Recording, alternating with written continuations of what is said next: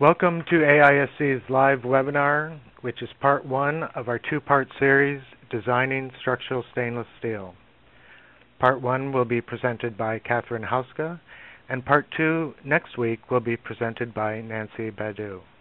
My name is Patrick Newman, and I'm with the AISC Continuing Education Group, and I'll be moderating today's presentation. So with that, I would like to introduce today's speaker. Catherine Hauska is with TMR Stainless.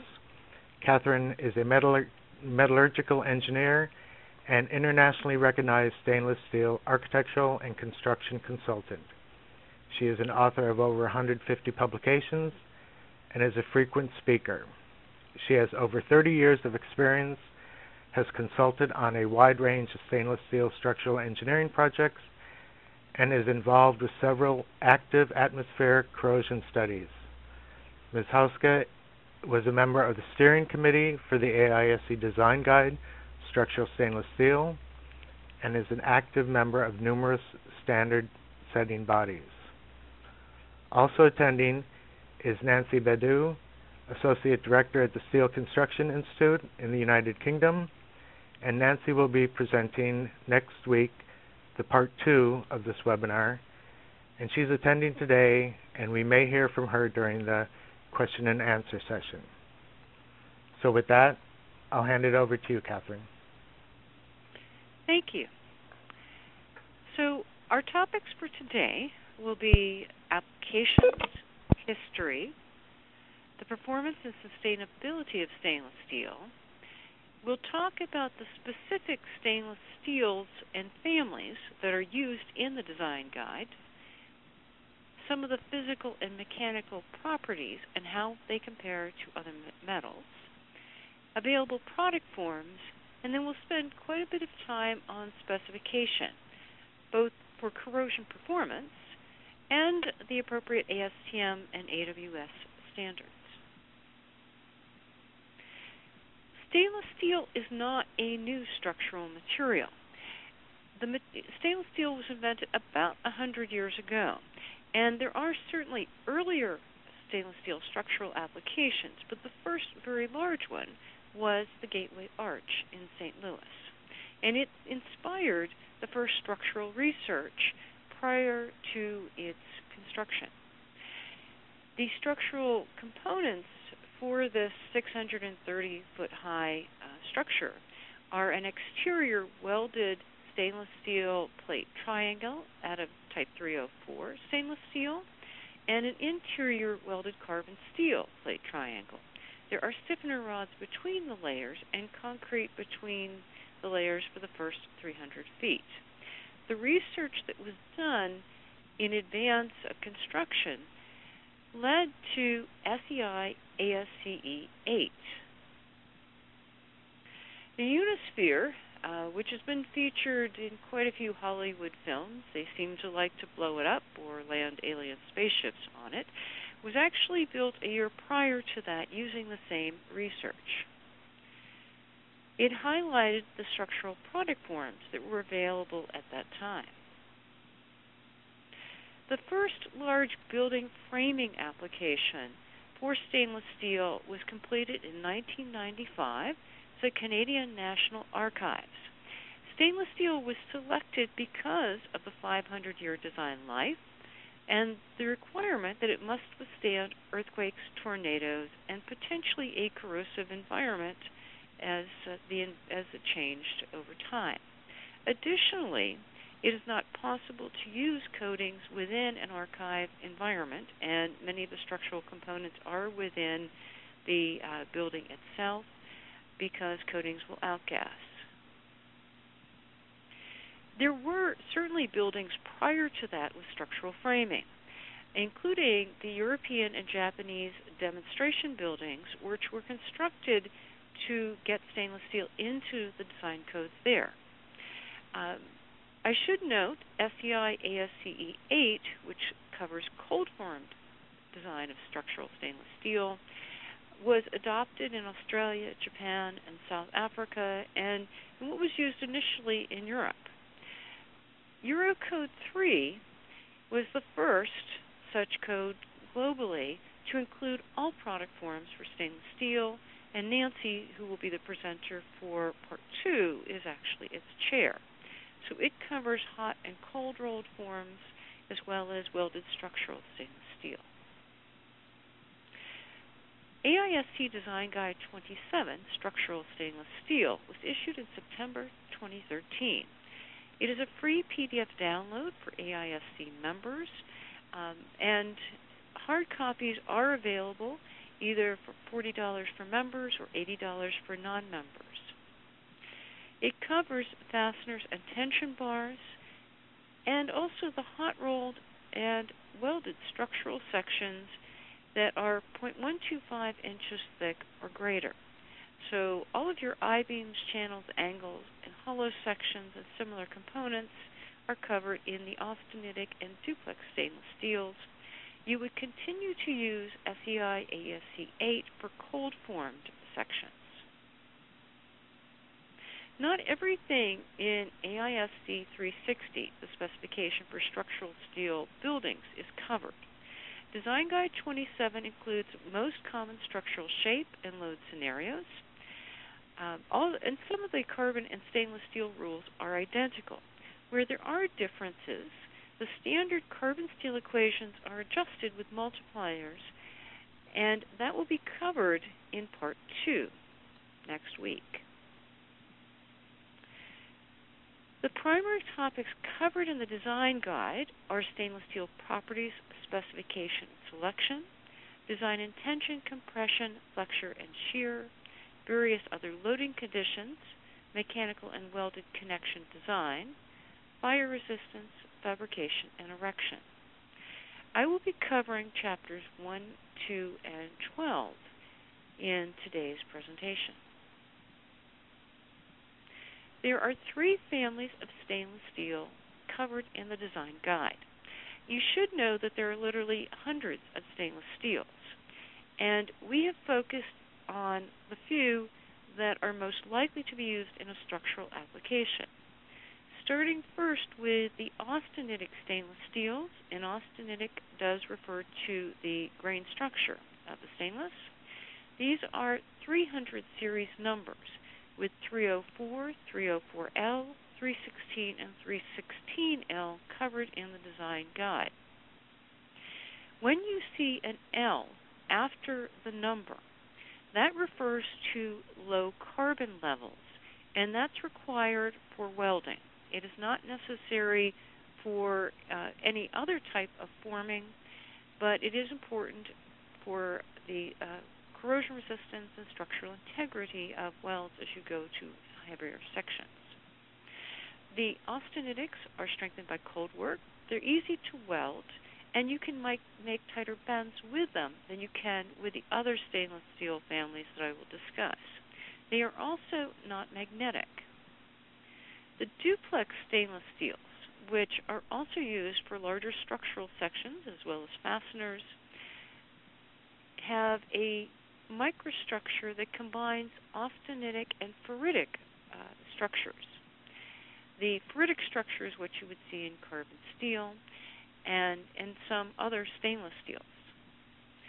The specific stainless steels that are covered in the guide are UNS 32101, which is also referred to as LDX 2101, 2304, and 2205. These are higher in strength, and they are magnetic. They are supposed to be, the ferritic microstructure makes that a characteristic of this material. The precipitation hardened stainless steels are only available for tension bars and fasteners, with 17.4 pH being representative of this family. They are the highest strength stainless steels that we will be discussing, but they are also the least corrosion resistant, and they are magnetic. So the corrosion resistance limits them in terms of possible applications. This slide compares minimum design strengths, starting at the top with some of the aluminums that are commonly used in structural design.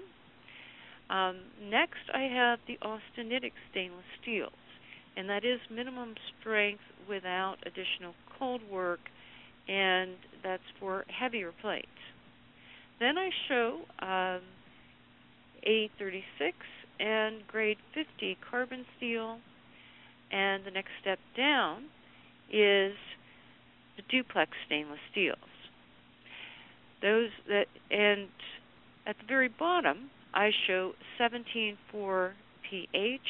There are a range of strengths available for it. As I mentioned, it is only available in tension bars and fasteners, and it does provide much higher strength. The stress strain characteristics will be discussed in more detail in the second presentation, but I did want to show you how the curves look relative to what you're used to with carbon steel. Unlike carbon steel, we do not have a defined yield point, so the yield strength is determined by 0.2% offset. And as you can see, the duplex stainless steels are stronger, as I illustrated in the previous slide.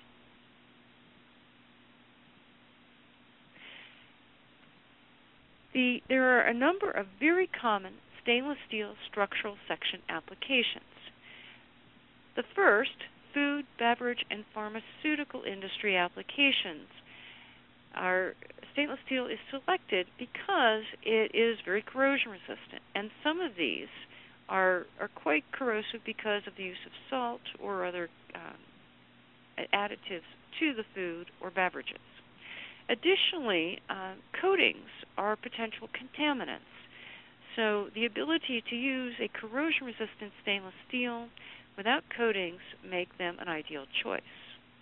There are also many highly corrosive industrial environments where the higher alloyed stainless steels are the only options that will withstand the environment unless you do a great deal of coating and recoating on a regular basis.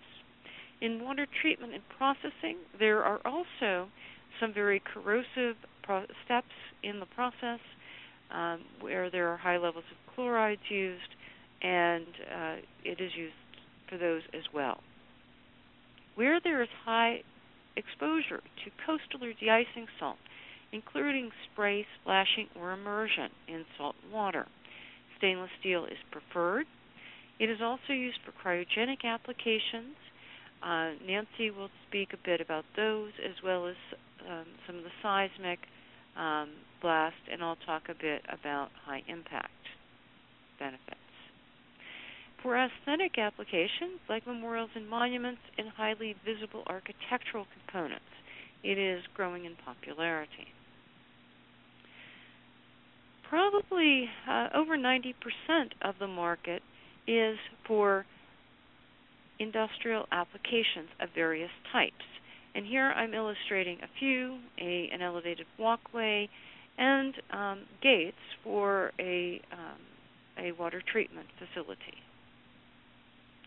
New Poly Plaza in Beijing is an example of how stainless steel is being used for low-profile glass curtain wall systems. This arbor in Brisbane, Australia is coastal.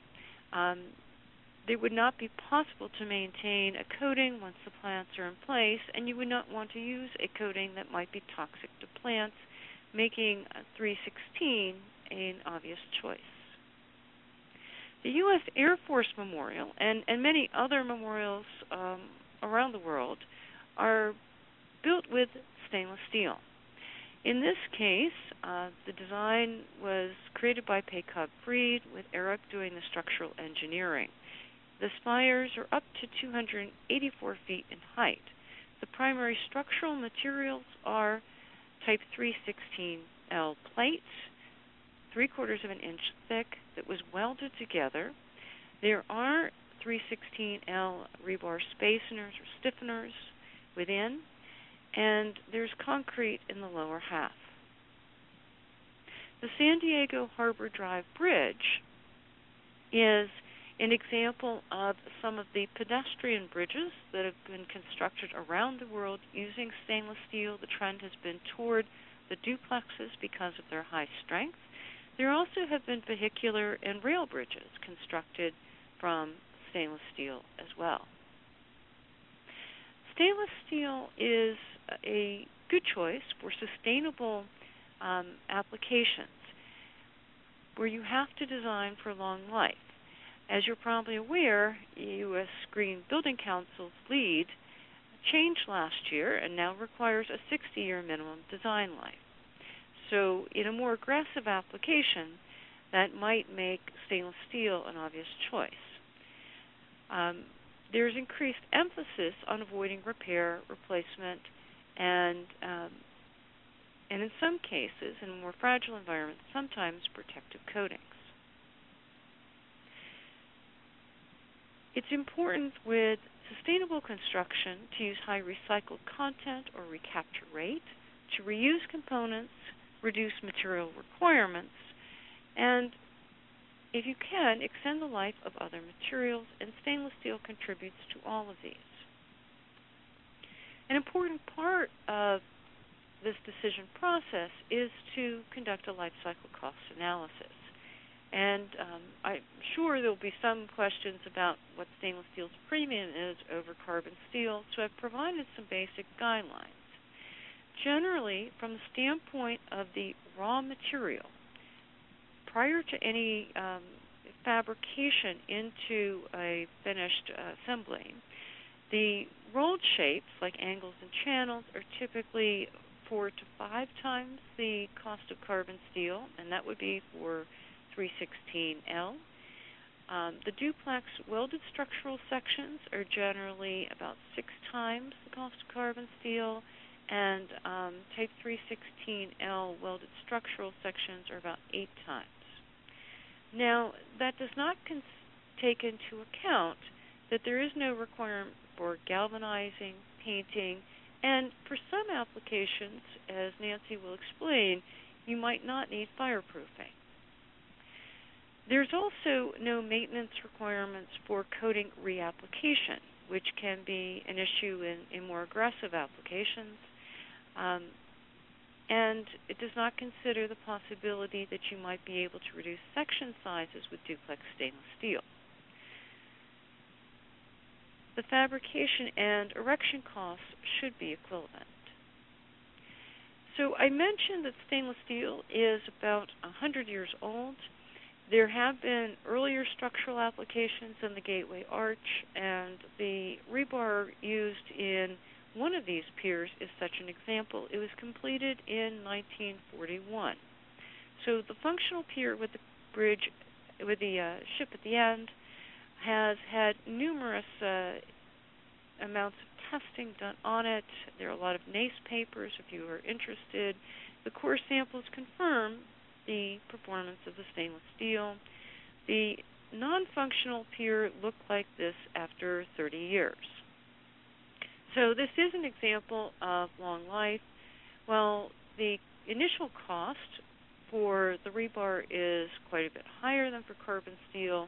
The actual installed cost is generally only between 2 and 12% higher if you take into account the cost of repair or replacement and possibly not being able to use a pier, then the real cost difference over time favors stainless steel.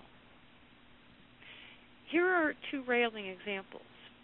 In New York City, I have been told that in splash zones, the carbon steel that is painted and often repainted every year will often fail structurally within 8 to 10 years. That's part of why 316 Ti stainless steel was used for Hudson River Park railings, which you can see in this picture. And this is the current picture, and they've been in place for quite some time, and there's no maintenance requirement. The Canary Islands also have parks.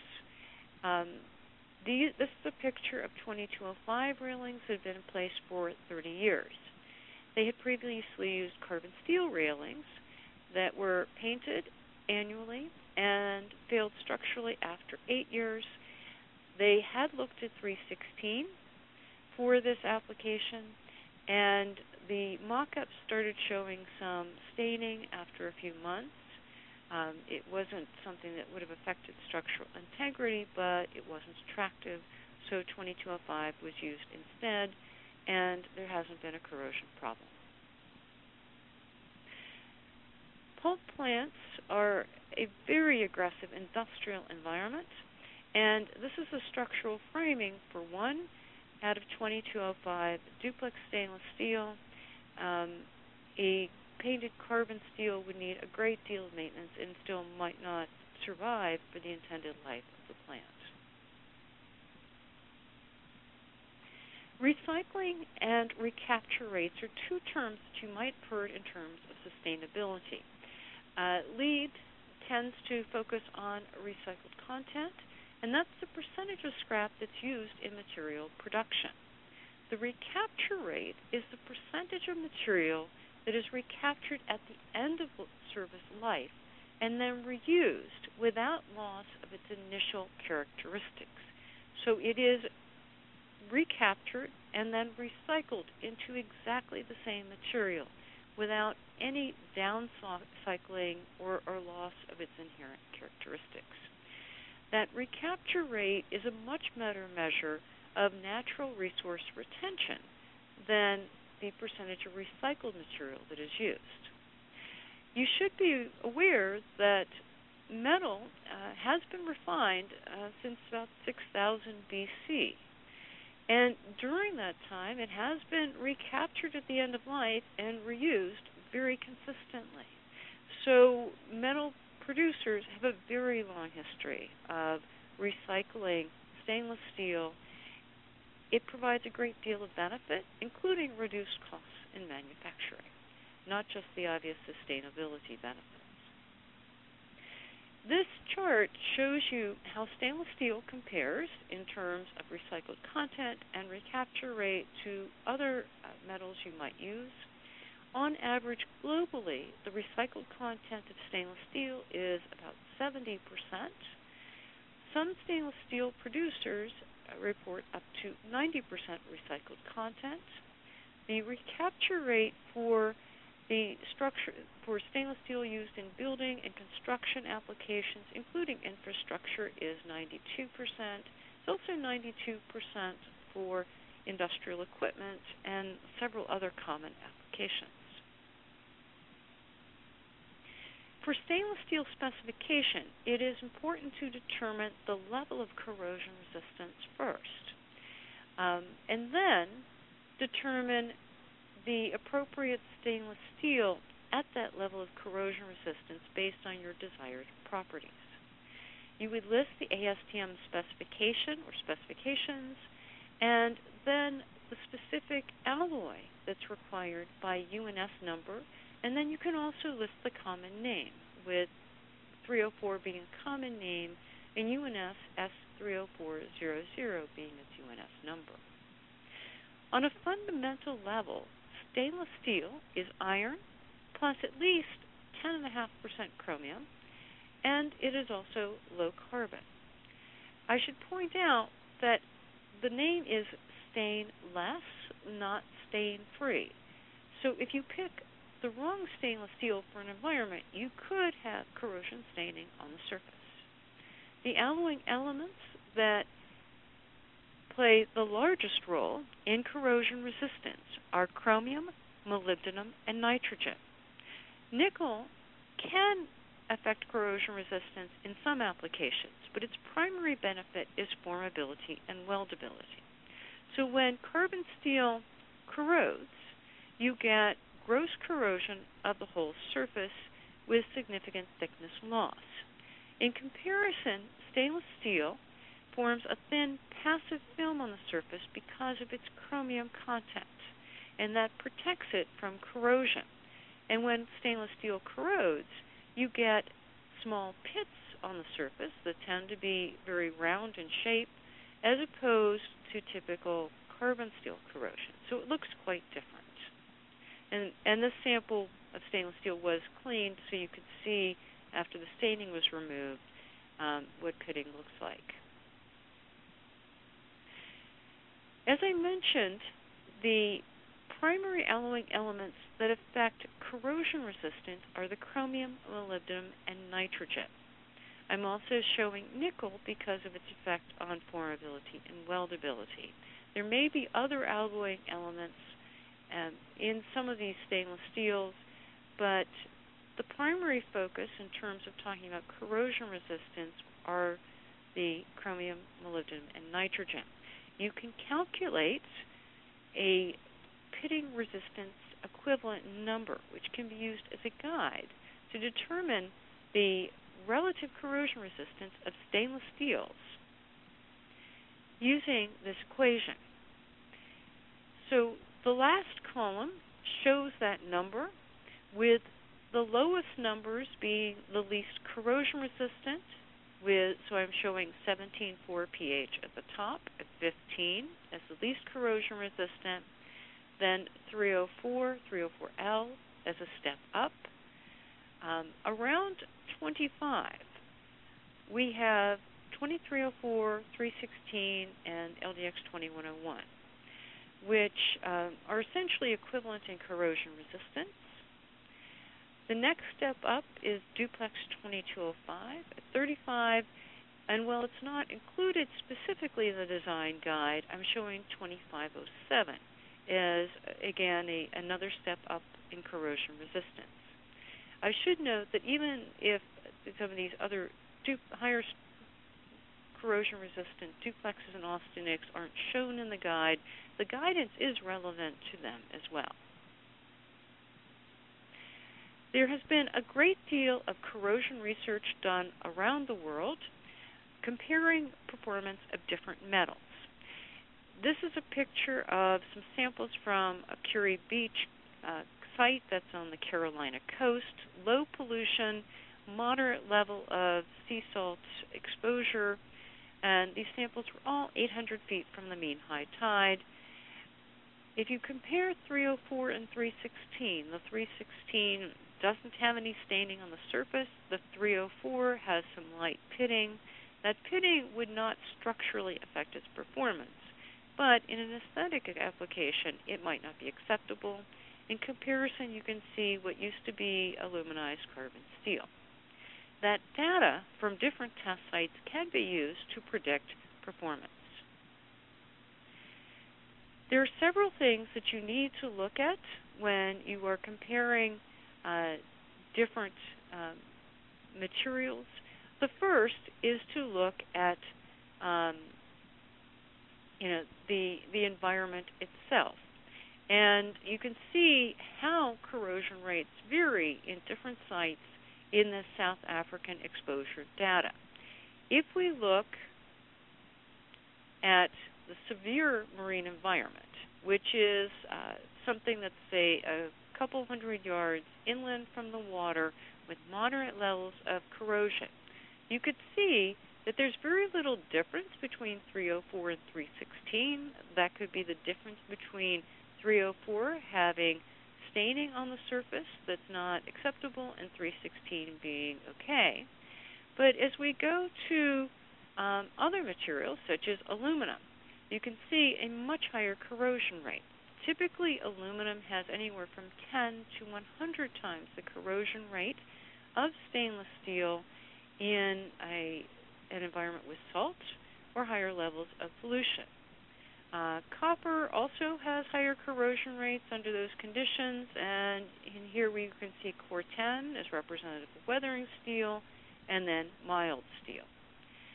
There is a significant difference if you compare that to, let's say, a rural environment. So data of this type can be quite helpful in terms of predicting performance in these more aggressive locations. So we first want to look at pollution levels. Is there acid rain? Are there particular accumulations? Is there salt present of any type, either coastal or de-icing? Weather conditions can play a significant role, particularly if you have quite a bit of rain washing and it's a boldly exposed application. Will there be any maintenance cleaning? And then there are design issues that directly affect performance, such as the type of finish that you specify. A rougher finish will accumulate more of what's corrosive in the environment and will retain moisture longer, which accelerates corrosion. And if you've created crevices between materials, you can also have a crevice corrosion problem.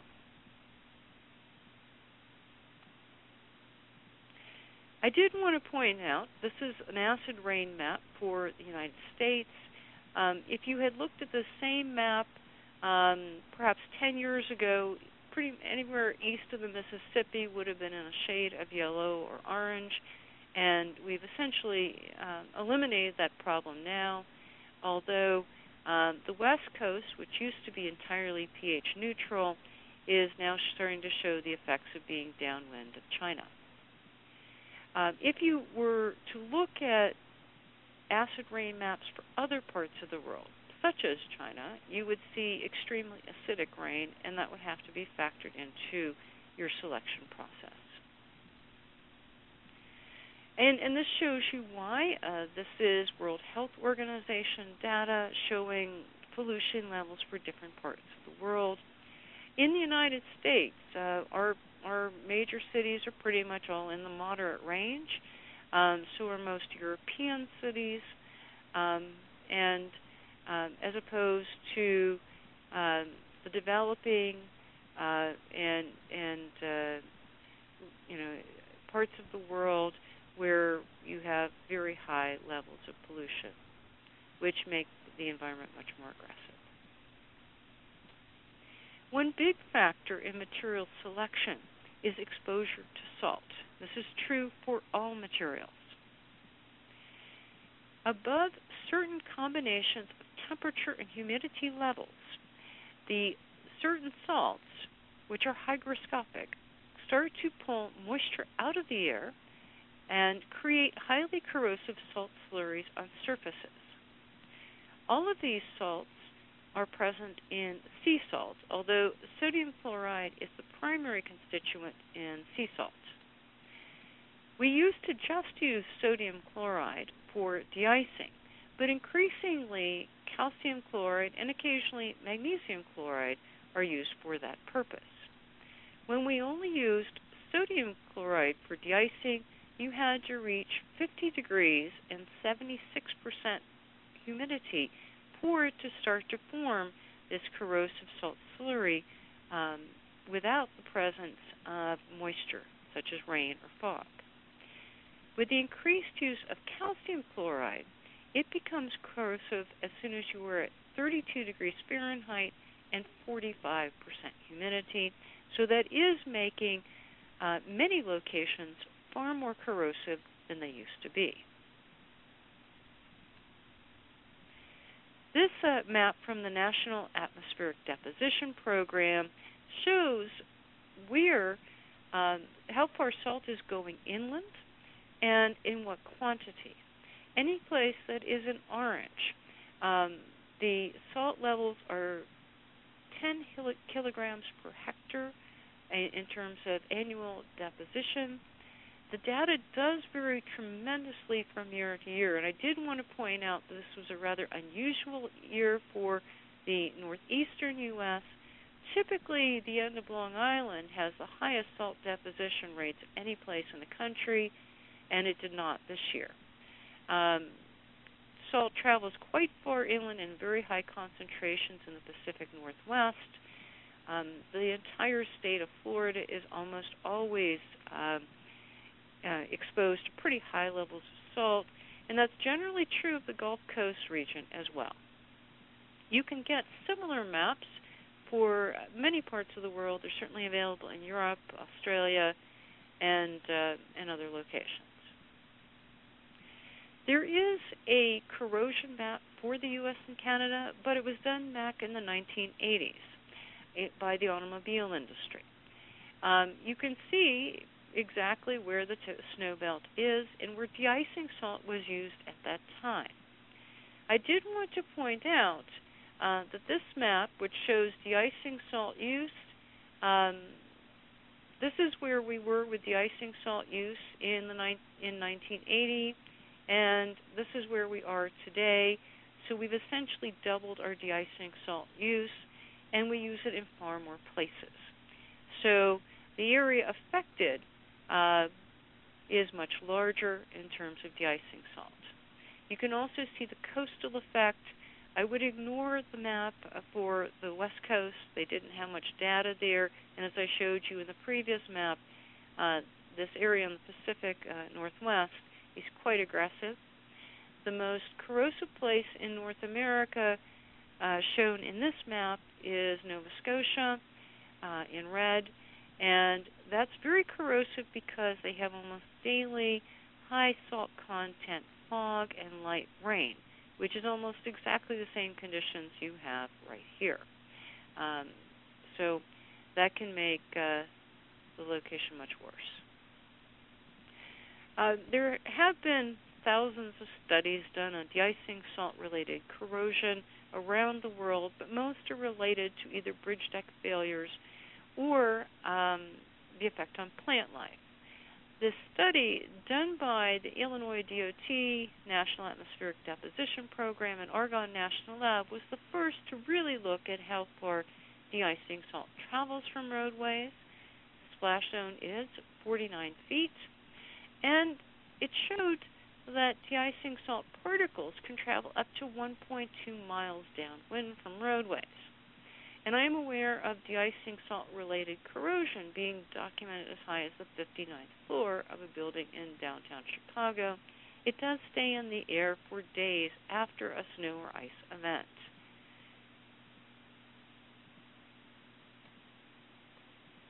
In terms of aesthetic specification, if you don't want visible corrosion, then the 17.4 pH, which I mentioned is used for tension bars and fasteners, should be restricted to either interior applications or those protected from the environment. 304 should either be used for interiors or for low corrosion environments like rural suburban areas with low to moderate pollution levels. I don't mention salts because it could certainly show corrosion staining. 316 can withstand more aggressive applications with somewhat higher pollution and low to moderate levels of de-icing salt. The arches in the Galleria area in Houston, which are structural, welded together plate, are 316L. And another early structural application for stainless. To show you what that means, I've included samples here from 3 locations in Pittsburgh, where I live, on the equivalent of the second floor. I'm showing 430, which is equivalent in corrosion resistance to 17.4 pH as a point of comparison. This piece has some very deep pitting, and these samples were, by the way, in place for 3 years without cleaning. So here we have fairly deep pitting. Here we have superficial, very light pitting with 304. That staining would be removed with a light cleaning, and the pits are so small you wouldn't see them. With 316, we have some bird droppings and dirt, but no significant staining. So this would be applicable for aesthetic applications. Now, if you were only interested in structural integrity, your choices might be different. Examples of more corrosive locations include areas with spray, splashing, or immersion in salt water. These railings are being splashed with salt water. They're around Hong Kong Convention Center. And they look like that after 3 years. They're type 316. If you have, so high salt exposure of any type should lead you to a higher alloyed stainless steel. Moderate to high industrial pollution or a more aggressive industrial environment where there will be no cleaning is another application, or will there be very high levels of particulate, whether it's dust or industrial particulate, creates crevices and also makes the location more aggressive.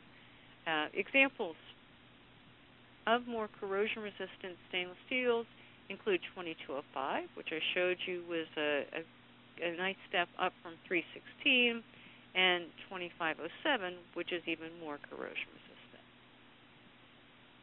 One example of 2205 use is the new FDR Memorial in New York. I consulted on this project. They originally had planned to use 316, but then they told me they were planning for a 100-year storm surge event, in which case the island could be submerged in salt water, possibly for days.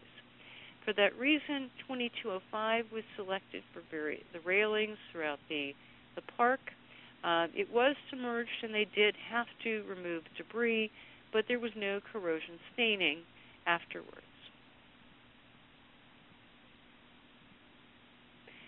One of the most aggressive locations in the world are coastal areas in the Middle East, and where 316 has started to show staining in as little as sometimes weeks or within a few months.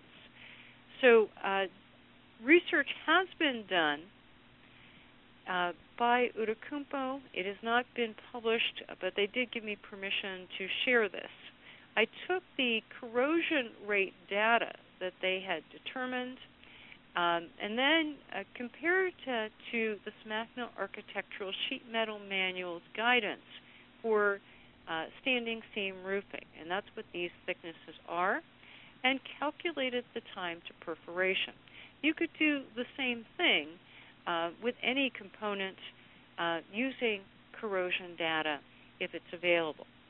I didn't include all the metals that were included, but 2205 duplex had no corrosion on the surface, so we know that it will last 50 or more years without a problem.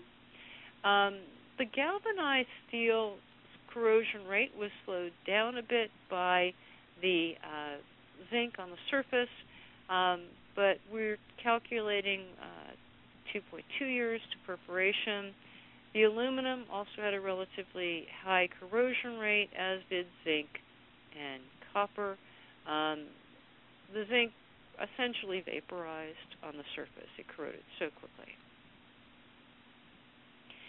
This is a project which used that data. It's the King Abdulaziz Center for World Culture.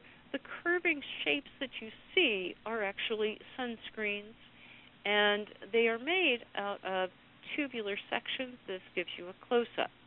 As you can see, it would have been impossible to maintain a paint coating on this over time, and 2205 was the logical solution for long-term durability. Its high strength also could have made it section size reduction possible. There's a great deal of data available for soil environments. Aluminum and carbon steel really are not suitable for soil. They corrode very quickly. Cast iron can provide reasonable life if there are low or no chlorides or salts in the soil. The stainless steels have consistently had the best performance in these environments, and the guidance varies with the type of soil environment you have, as you can see in this chart, and quite a bit more data is available for different parts of the world. There's also a great deal of data on sea and brackish water, with this being representative of some of that. The 2507 that I showed previously is considered a seawater grade stainless steel. 316 is not. It corrodes very quickly when immersed in salt water. 2205 can provide longer service, but generally not for an application that requires more than perhaps 20 years of service. So there are stainless steels, both austenitic and duplex, that are options for quite severe environments. Stainless steel swimming pool environments can be, again, another very aggressive environment. For normal pools, we have 1 to 3 ppm of chloride added to the water for high temperature pools and spas, 3 to 5. With that, we end up with a lot of chloramines that rise to the top parts of the pool, particularly if there's inadequate air replacement. We have high temperatures, and in combination with these considerations, it gets quite aggressive. Additionally, if there is excessive use of calcium chloride without water dilution, we can end up with very high salt levels as well. Or if there's frequent shocking, which again raises the chloride levels, we can have a much more aggressive environment. Sometimes bromine is also added. That, again, increases aggressiveness of the pool environment. Within the pool itself, the deck and railings, 316 is generally the best choice. That's not what should be used in ceiling or other elevated load-bearing applications that will not be cleaned. Here I have an example of a bolt that broke. That was 316. This is a ceiling that was inspected by TMR. It was 304, load-bearing in a high snow load part of the United States. When we did core samples, cracks went a third of the way through that deck. That's chloride stress corrosion cracking. Absolutely do not use the common stainless steels like 304, 316, etc. The absolute best choice for a load-bearing application are the 6-moly austenitic stainless steels, or perhaps the super duplexes like 2507. If you know there will be good maintenance and adequate air replacement, then you might be able to use 2205 and other stainless steels at that level, but that should only be done if you're absolutely certain about the quality of the environment.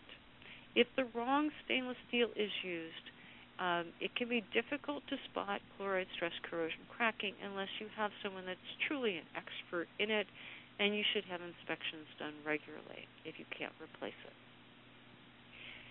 There's a great deal of guidance available for different industrial environments. It's important to thoroughly categorize that environment in terms of temperature, pH, chemical or acid exposure, particulate, and other characteristics. There is a great deal of literature available, both from NACE, which is the International Organization of Corrosion Engineers, as well as producers and industry associations.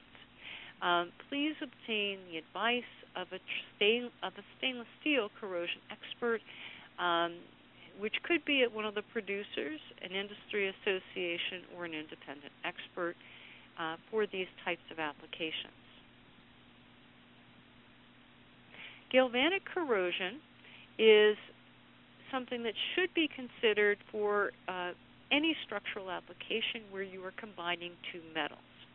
Wherever you have dissimilar metals, which are in direct contact, and moisture will be present on a regular basis to join them, even if it's simply condensation, you have to separate them. Otherwise, you will have accelerated corrosion of one or more of those metals. That problem can be prevented by separating them, whether with inert washers, paint, or any other non-conducting barrier. This picture shows stainless steel structural sections that are supporting a private residence in the Gulf Coast of Florida. They chose to use galvanized fasteners, and those fasteners are corroding at a highly accelerated rate and are a key structural component.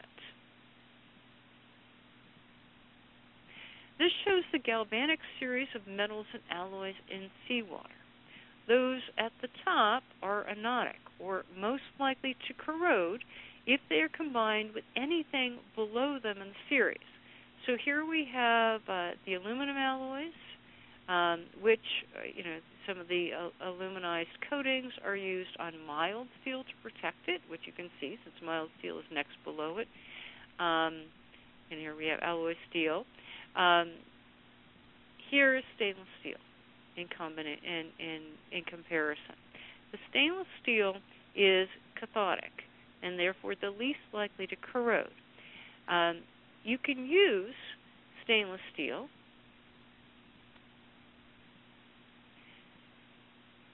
for a small surface area, as we're showing here with these fasteners, without having any accelerated corrosion of the carbon steel. Surface area ratio is quite important. Well, in this instance, where we have Type 316 curtain wall panels and galvanized fasteners, those fasteners are going to corrode just as rapidly as the bolt in the previous picture I showed you at a highly accelerated rate and will be the point of failure. So the relative ratio of the two metals, and it's dependent on surface area ratio, is extremely important as well. So a quick example, the Statue of Liberty, which had to be completely restored in 1986. And by restoration, that meant they had to completely disassemble it and reassemble it. The original cast iron frame had been separated from the copper using wool felt, which rotted away over time. They put many layers of paint on it, trying to prevent corrosion, but as it expanded, it pushed outward, damaging copper, and the structural integrity of the whole structure was at risk. The new framing is a duplex stainless steel, which is shown in this picture. So we know we have a good combination galvanically, large surface area of copper, smaller surface area of the structural duplex stainless steel, and we will not have a galvanic corrosion problem in the future. Another example, St. Mary's Cathedral in Tokyo. I had the opportunity to visit this about 10 years ago, which is when I took this picture. The stainless steel was a bit dirty at the time, but otherwise looked fine. It had not been cleaned at all. So I was quite surprised to learn 2 years later that they were replacing that roof. It turned out that all of this was held in place with carbon steel framing, which corroded away because of direct contact. There is condensation under roofs, and the whole roof started to peel off.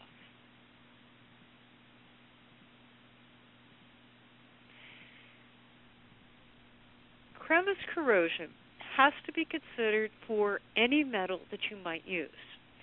And it's important to note that crevice corrosion can occur at lower temperatures than pitting corrosion. So the orange bars are for the crevice corrosion, the temperature at which it can occur, and the blue bars show the critical pitting temperature corrosion level. Now, this is at fairly high concentration. There are tables that you can obtain that show temperature and salt combinations for different materials. But if you are going to use mechanical fasteners in a high salt exposure level, and you're not going to seal those crevices, then you should pick a stainless steel that can withstand the crevice corrosion temperature that will occur. As I mentioned, all metals have crevice corrosion issues. With stainless steel, it is only a concern if salt is present. With other metals, it can be with pollution and salt. So here are some sites for crevice corrosion. If you create a very narrow cavity where salt and moisture can enter, but air cannot freely circulate, then you have a location for crevice corrosion. Simply sealing those crevices by welding or sealant, some other method, will eliminate that problem. So this fastener is a classic case. These are structural Type 316 sections holding up a pavilion at a beach. There's no corrosion on the structural sections or on the fasteners. The corrosion is entirely under the washer because we've created a tight crevice and corrosion is occurring there. If you use cables, then there are crevices throughout them. So you notice a much higher level of corrosion on the cable relative to the plain wire here in this woven mesh. There are stainless steels, as I showed in the previous slide, which have much higher levels of crevice corrosion.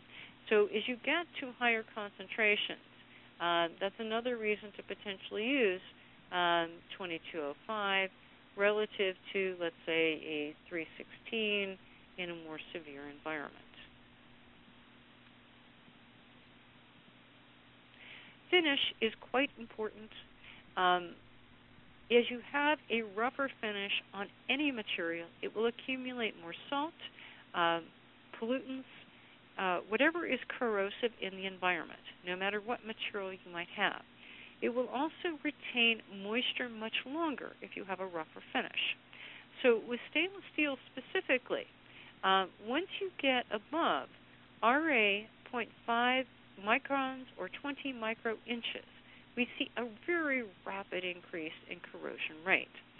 So if a location will not be cleaned, then we suggest that you stay within this region below RA 20 micro-inches to prevent accelerated corrosion.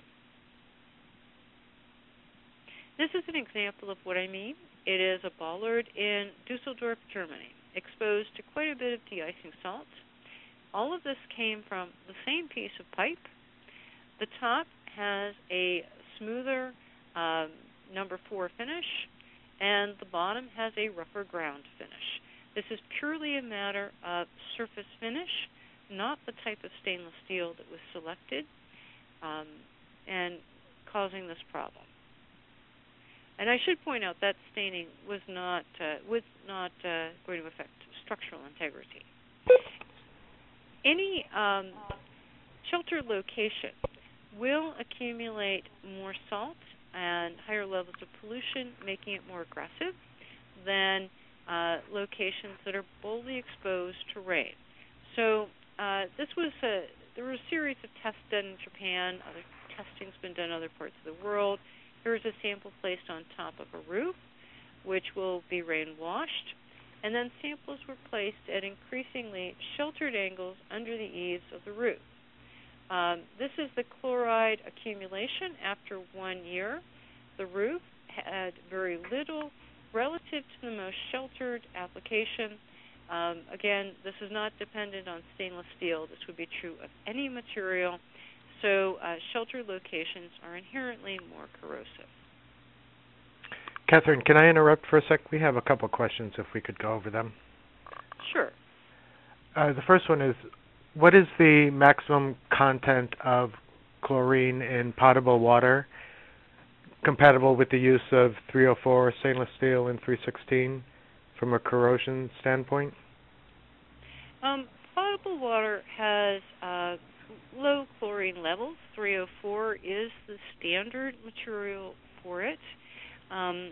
In water processing plants, some parts of the operation can have very high chlorine levels, including especially the building where the chlorination is added to the water, and that's where you might need to use a higher alloy stainless steel. Okay, thank you. And then one other question is, in one of the examples you mentioned 316 Ti. What does the Ti stand for, and how is that different from 316L? Ti stands for titanium. It's a titanium addition to 316. It's an alloy that's more commonly used in Europe, not readily available here. And those were primarily castings. It adds a little bit of corrosion resistance, but not very much. It primarily adds strength. So it's another means of strengthening. It's not used that much because nitrogen is a much cheaper way to strengthen stainless steels. And Okay. I simply identified it because it was the material used for that particular project. Right, sure. Okay, thank you. And I'm sure we'll have more questions when we keep going, so I'll let you continue. Sure. Every product form that you use in carbon steel is available with stainless, including extrusions, and generally up to a 12-inch diameter for extrusions. But all of the hot or cold rolled shapes, welded shapes, are available, as well as mechanical tubing. Generally, you would use welded, although seamless is also available in mechanical tubing. Castings, fasteners are all readily available. I should note that the stock sizes available in stainless steel are more limited than with carbon steel because it's simply not used as readily. Generally, those sizes that are most commonly used in industrial applications are what we tend to find in inventory, and it's generally only 304, 304L, 316, and 316L that are stocked. But custom fabrications and short runs are readily available. There are companies set up to do exactly that. You can find sources in the directory on the SSINA website, and that's the Specialty Steel Industry of North America. Many service centers for stainless steel stock basic angles and channels, and the stainless steel producers can also direct you towards sources. There are some basic terminology factors that must be considered as well. The stainless steel industry uses the word grade to mean chemical composition. Well, structural engineers use it to talk about strength levels. So that can sometimes be a point of confusion. If you're speaking to someone in the stainless industry, please make sure that you're explaining to them that you're generally talking about the yield strength. Stainless steel gauges are not defined by any standard. So please specify the thickness, whether it's a minimum, maximum, or range that is desired. The gauge numbers that are used for stainless steel also mean different thicknesses than what they do for carbon steel. So that's another potential point of confusion. So a 14-gauge stainless is not equivalent to the same thickness as it would be for 14-gauge carbon steel. Always specify first based on corrosion resistance, then the mechanical and physical properties required. Additionally, the stainless steel specifications currently list the minimum strength. Those strengths are representative of very heavy plates, not lighter sections. So it might well be possible for a stainless producer to certify without a problem something that might be 10 or 15 points higher in yield strength than what the minimums are that are shown in the ASTM standards. You can always tighten standards in ASTM. You just can't loosen them. The one exception related to increasing strength would be concrete reinforcing bar. The primary specifications you would use within ASTM for plate, sheet, and strip are A240 for your chemistry and mechanical properties, and A480, which covers finishes and dimensional tolerances, including flatness. For SEI ASCE 8, you might use A666, which is cold-rolled stainless steel to produce higher strength levels. If you see a standard that still contains ASTM A167, please replace that with A240. that has not been the correct specification for at least 25 years. All of those stainless steels were moved over to 240 a long time ago.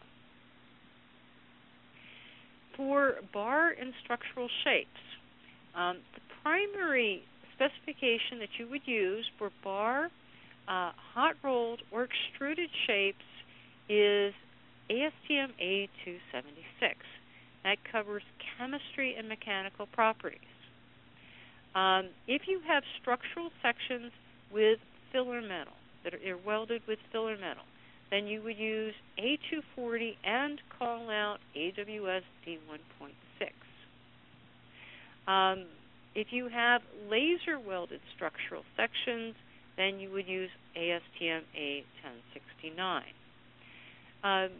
A484 is used for the dimensional tolerances and finishes for any of these options.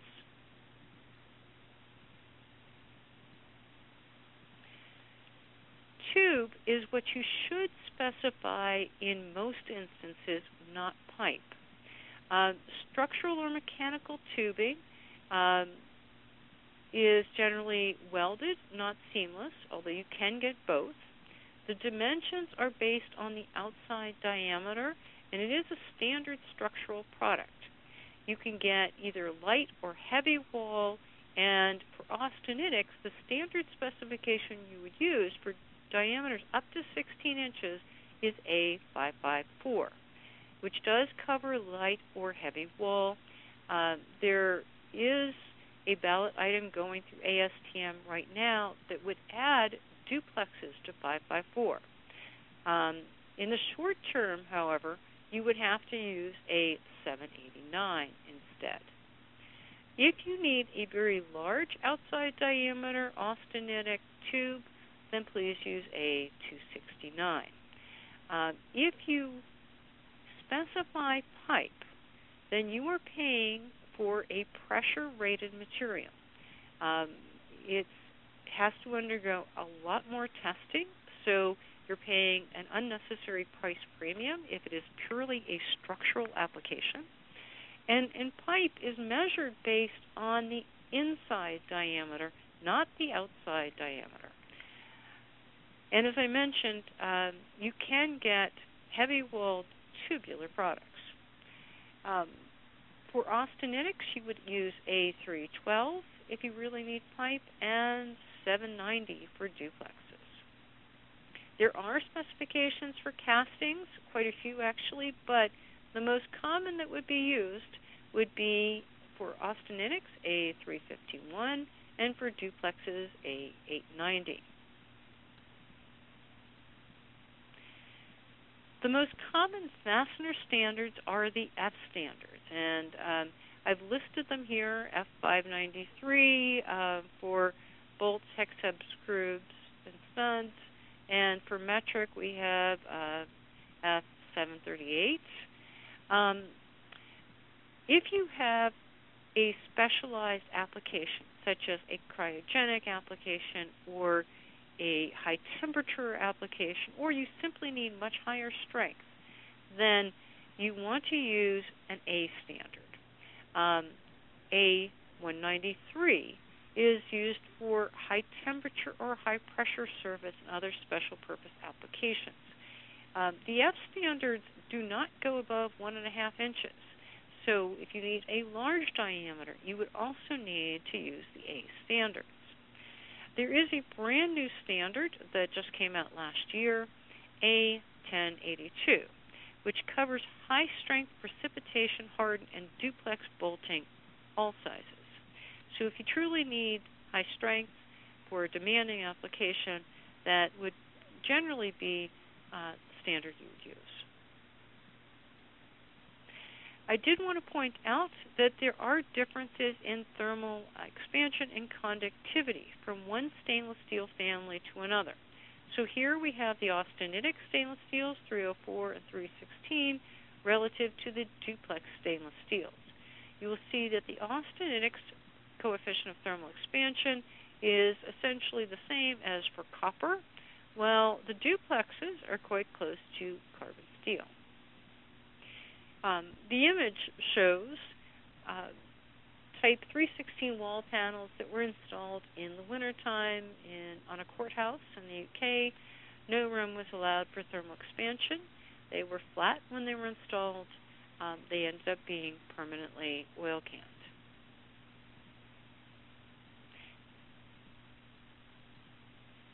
One significant difference between stainless steel and carbon steel is its impact resistance or impact toughness. The gray is the austenitic stainless steels, and those are what are used for cryogenic applications. As you can see, they maintain excellent impact toughness down to extremely low temperatures. The duplexes are okay for lower temperatures and quite good as you get up to normal ambient temperatures. The carbon steels would be somewhat closer to or a bit below the ferritic line that I'm showing. So stainless steel provides much better impact toughness at all temperature levels, and then you have to choose what's most appropriate. And I'm showing stainless rail cars, bollards, and security gates as applications where you might be able to take advantage of that improved toughness at ambient temperatures. I want to show you an application, a video that shows what that actually means. This is work that was done in France for walls that were designed to withstand avalanches. A 700-kilogram ball was dropped on each, and this is first carbon steel reinforced concrete.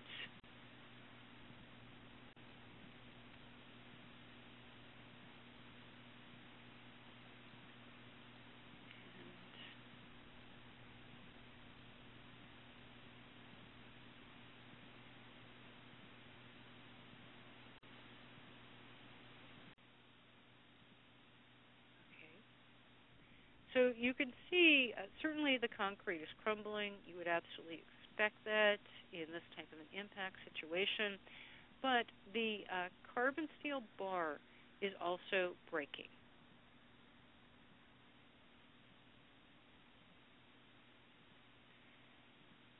In comparison, we're showing the same test, but done with stainless steel reinforced concrete.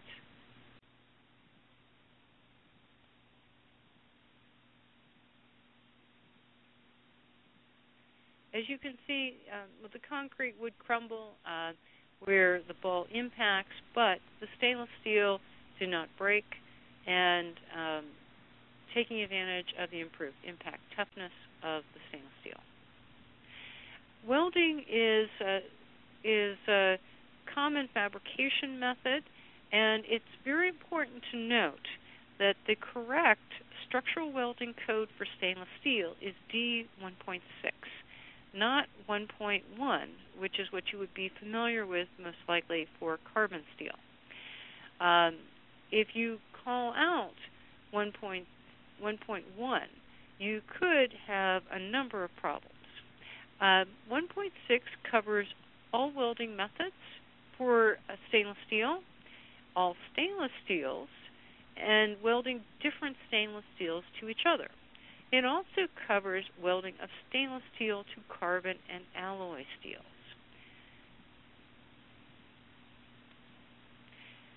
One very big difference between stainless steel and carbon steel is that you absolutely do not preheat austenitics or duplex stainless steels, or you could destroy their corrosion resistance.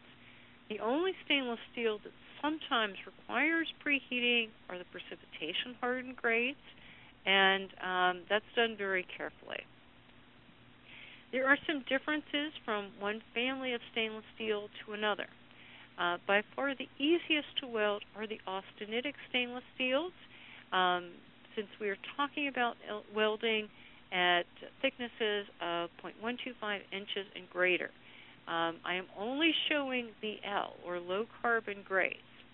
They are the most forgiving. You can often cut out a problematic weld and re-weld it without an issue. But the austenitic have more movement during welding than the duplexes. The duplexes are a bit more challenging in that you have to be more careful about the heat input.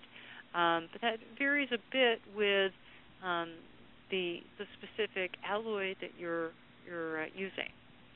The martensitic and pH alloys present some special challenges, and as you get to higher alloy stainless steels in all families, again, it's a bit more challenging. The D1.6 also covers design of welded connections, all of the general requirements that you might need. All of the common welding methods for stainless steel all the common welding methods for carbon steel can be used for stainless steel. I should also point out that 1.6 also covers stud welding. The one big difference is that you would not use oxyacetylene welding with stainless steel. D1.6 covers all of the common filler metals that would be used, but there are separate AWS specifications that become more specific about the consumables.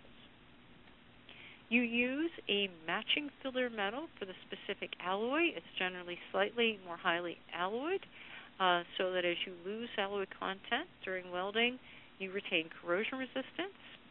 The lower alloy stainless steels that I've discussed, 304L, 316L, and lean duplexes, can be welded without filler metal.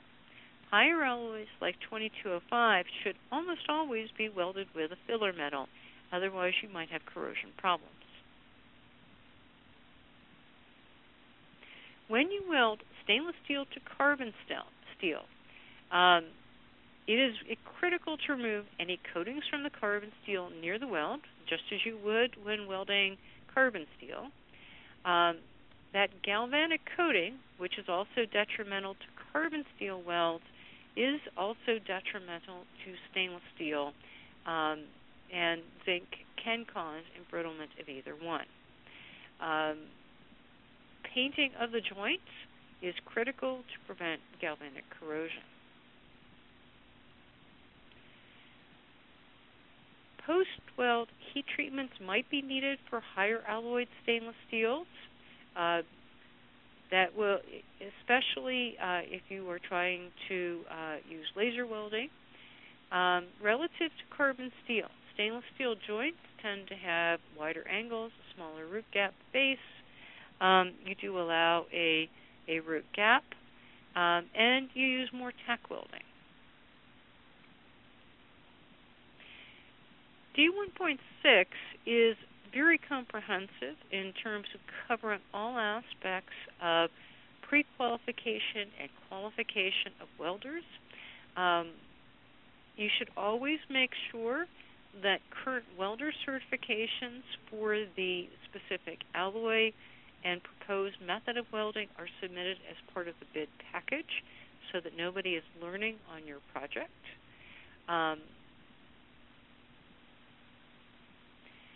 The ductility and strength of the weld material is going to be a little less ductile than the parent material, especially if you do not heat treat.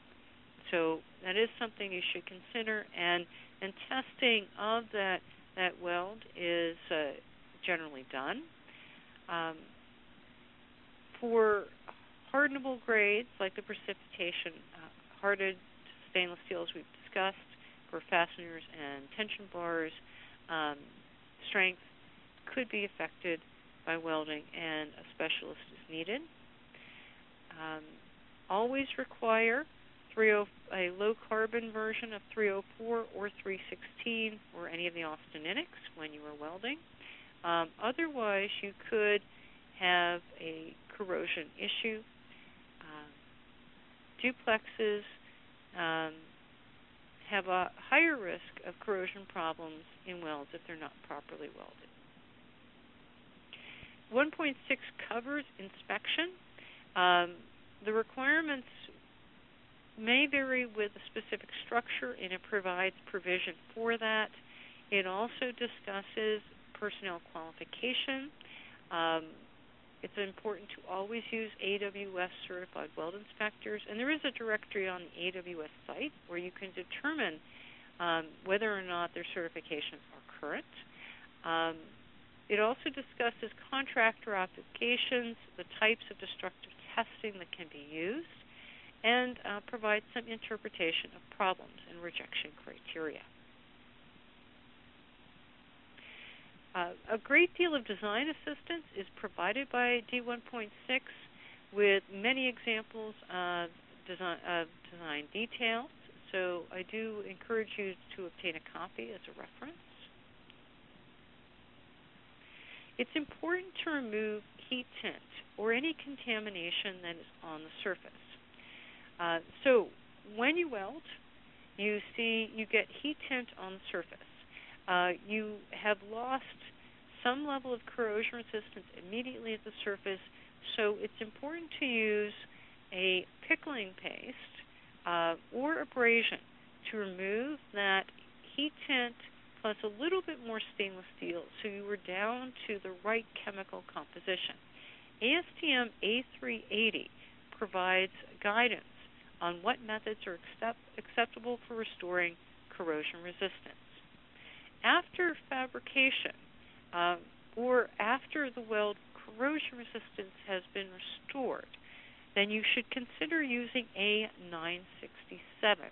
That purely covers chemical passivation, including removing light surface contamination by free iron, oil, and other means. ASTM 967 will not restore the corrosion resistance of a weld. This is an example of stairs at a swim club right on the harbor in Sydney, Australia. They look great, other than some of the welds weren't cleaned up properly. It is important to clean before welding for any metal that you might be welding, but I do want to point out that stainless steels are more susceptible to contaminants than carbon steel, so it becomes even more important to make sure that the shop practices are good. There's some basic fabrication considerations that are discussed in more detail in the design guide. But first, and most important, always use experienced stainless steel structural fabricators. Someone that is used to welding light gauge may not have the experience to fabricate larger, heavier sections. There are many experienced industrial fabricators who can do that. Duplexes are not the same as austenitic or precipitation hardened stainless steels. So make sure they have experience with the specific alloy of stainless steel that you are using. Require current certifications, and if it is at all possible, use dedicated stainless steel fabrication areas, even if it's just one part of the plant that has been set aside.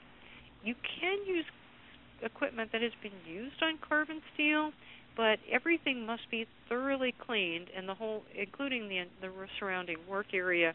Otherwise, you can get carbon steel contamination. Never allow anything containing carbon steel or anything that's been used on carbon steel to be used on stainless. Again, you could have contamination problems. So, thank you for your time. Okay. Thank you, Catherine. That was very good. We do have a couple of questions, and we have a little bit of time, a couple minutes, to go over some of them. So the first one I'm going to ask is, does stainless weigh the same as carbon steel?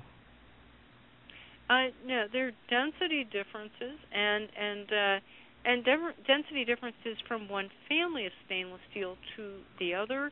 That is all included in the design guide. Okay, thank you. And also on the properties, how do ductility characteristics vary in the high-strength stainless steel? Well, they are still, relative to carbon steel, quite ductile. And all of the stainless steels we're talking about for large structural components all have at least 20% elongation, which is substantially higher than what is required for a carbon steel. So there are quite a few differences, and I believe Nancy is going to talk about how that impacts structural design in Part 2. Okay. Thank you. Excuse me. If duplex has a similar coefficient of expansion to carbon, does it distort less than 304 and 316 grades when welding? Yes, it does. Okay. Yes, there's less movement of duplexes during welding than austenitic. That is an advantage. Okay, and also on welding, are there gluing or adhesive options? You can use all of the same construction adhesives that you would use with other metals with stainless steel, but it's ideal to abrade the surface immediately before they are applied, because the passive film that makes stainless steel stainless can also prevent good adhesion, both for adhesives but also for paint. Okay. Now, if welding plate to a structural shape, does the A240 plate material have the lower carbon content, like 316L or 304L? A240, stainless steel specifications are quite different from carbon steel specifications. And A240 provides pages of different stainless steel chemistries and covers the full range of stainlesses that are barely stainless to those that can be immersed in seawater.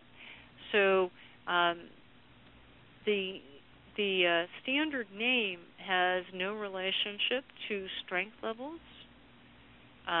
It's just a general standard that includes all the chemistries. Okay. Okay, now would you comment on the fatigue and the designs of stainless steels? I'm going to defer to Nancy, and okay. That might be a good precursor to, or an introduction to her presentation next week. Okay. That's something. Okay, thank you, Catherine. Yes, the fatigue resistance of stainless steels, well, tests have shown that it's at least as good as that of carbon steel.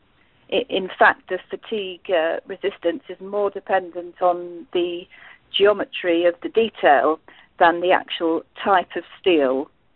So the guidance we put in the design guide is that what you do for carbon steel would apply for stainless steel when it comes to fatigue. Okay, thank you, Nancy. Now, with the poorly defined yield point, what is the typical elastic limit for stainless steel? Does it vary between type? Yes, that's an interesting question. The austenitic grades are a little more non-linear than the duplex grades. So what I mean by that is that the duplexes are a little more similar to carbon steel. The elastic limit, well, it does depend a little on the type of product we're talking about and the process route. But you could estimate it could be between 40 and 70% of the 0.2% offset yield strength, which is the conventional way of defining a yield strength for materials like stainless steel that have non-linear stress-strain curves. Okay. And I think we have time for one more, and I'm going to go back in the presentation to slide 60. And someone is asking if you could explain that again, that the material that needs to have the most area for the least corrosion, this area consideration? Sure. And actually, I'm going to go back one more slide. Okay. To start that. So most of these were combining steel with stainless steel. So stainless steel is much more cathodic, and there's a substantial distance between them in the series. And if we had the actual numbers, you would see that it's quite substantial. So that's one of the factors. But that ties in with surface area ratio. A very small surface area of that more cathodic material, in this case a stainless steel fastener, will not have any significant impact on the corrosion rate of the carbon steel tread plate. It's just too small an area for it to have that type of chemical reaction. That doesn't mean that you might not have crevice corrosion underneath the fastener head, but the stainless steel will not increase that rate. In this case, we have a large surface area of stainless, very small surface area of the galvanized fastener. So we already have a situation where this is going to corrode at a much faster rate in combination with the galvanized. And when you then throw this ratio in, it further accelerates the corrosion rate. Hopefully that explains it. But it's the relative surface area ratio, not the mass. Okay, thank you. Well,